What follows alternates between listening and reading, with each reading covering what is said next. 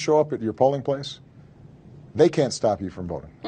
They can't stop you from voting. If people want to know how to vote, then you can go to iwillvote.com. Many of the millennials, dreamers, undocumented citizens, and I call them citizens because they contribute to this country, are fearful of voting. So if I vote, will immigration know where I live? Will they come for my family and deport us? Not true.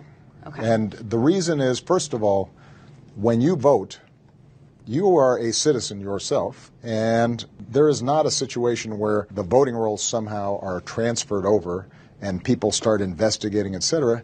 The sanctity of the vote is strictly confidential in terms of who you voted for. If you have a family member who maybe is undocumented, then you have an even greater reason to vote. Joe Biden got elected. He said he wanted to fast track 4 million undocumented residents to full citizenship. Black people completely ignored it. I spoke on it. I said, do you know why he want to fast track 4 million? Because he know he's not going to do nothing for us. We ain't going to be motivated to vote for him November. So what he's going to do is have these migrants already set up with citizenship so they can replace the black vote that he loses. The migrants are being put in our communities on purpose, New York and Chicago on purpose, because they are what? The two blackest cities in America. They're the two largest cities in America. They're the two most politically conscious black communities in America. So if we can wash out the black with the brown in New York, if we can wash out the black with the brown in Chicago, Philly don't stand a chance. Atlanta don't stand a chance. LA, Houston, Dallas, Detroit, Chicago don't stand a chance. The migrants are here for 3 reasons. Replace us at the polls, replace us at the low-end industry jobs. What part of China are you from? 你是中国哪里来的？中国辽宁。辽宁 province in China. How did he get to the United States? 你是怎么来的美国？我是应该说偷渡还是走线？ By smuggling. The Darien Gap? 你走过雨林吗？走过 ，yeah. Yeah, by Darien Gap. How do you drive an Uber that's not your account? Can you explain the way that works? How do you do that? 就是这个Uber号不是你的。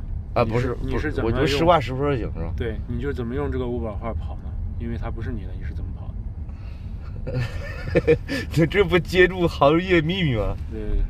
那这么揭，这不坏事吗？这我还有什么饭吃？没事儿。没事吗？没事儿。那个用租赁别人的号吗？可以这么说吧？对，租赁别人的。Another one's Uber account.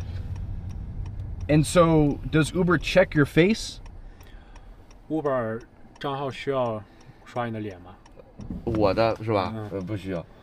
No, Uber accounts doesn't need to scan his face. But they need to scan the account owner's face.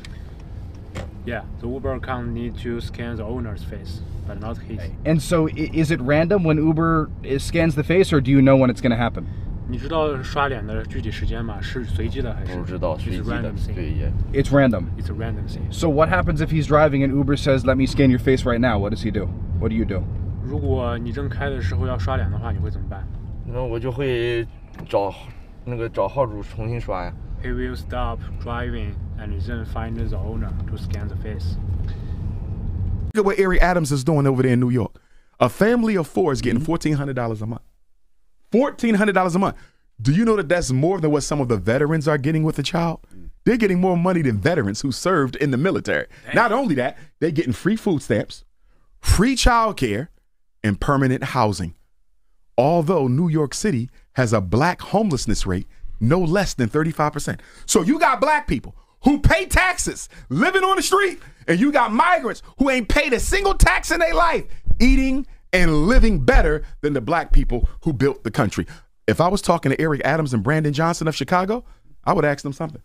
What is the Democratic Party giving you guys that you're willing to sacrifice your political future to push this migrant agenda? Because I don't see how they get reelected by black folks. I don't see how. And if your city goes to the migrants, you can best believe the migrants ain't electing no black person to mayorship. So you're literally dying on your sword for the Democratic Party. Get out your bougie feelings and deal with the reality. 1/3 of black men have a felony. So there's a lot of jobs they will never qualify for. They are mostly what? Essential workers, warehouse, trucking, security. And a lot of those jobs are going to who? The migrants. So that's what he meant by black jobs. We got to stop being so sensitive and look at the reality of it. I was reading a report the other day. They said Latinos taking over the construction jobs. They taking them over. And the low industry work, like your gardening, your landscaping, completely taking it over. In the country to allow non-citizens to vote at the ballot box. Non-citizens are prohibited from voting in federal elections. But municipalities in Maryland, Vermont, and here in California have allowed non-citizens to vote in local elections. Former President Trump says he wants to return to the White House to secure the southern U.S. border. He claims Democrats are allowing immigrants into the country and signing them up to vote. I believe now that that's why they're allowing these people to come in. People that don't speak our language, they're signing them up to vote. Is that right? No, what he suggested isn't even possible. If you count the illegal votes, they can try to steal the election from us.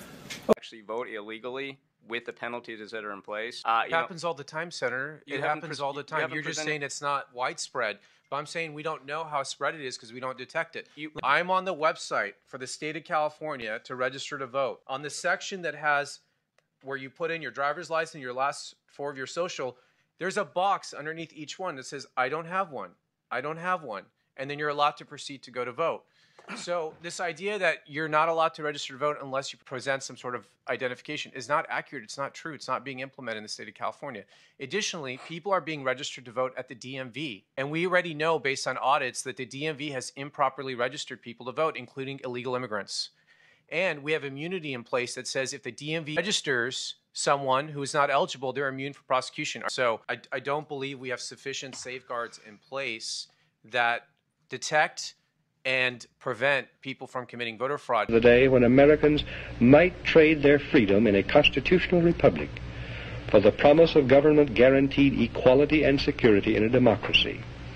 And beyond that, to the day when democracy inevitably degenerates into dictatorship, guaranteeing nothing but poverty and serfdom for the people it robs and rules. To the Brotherluvshow, the best podcast on YouTube.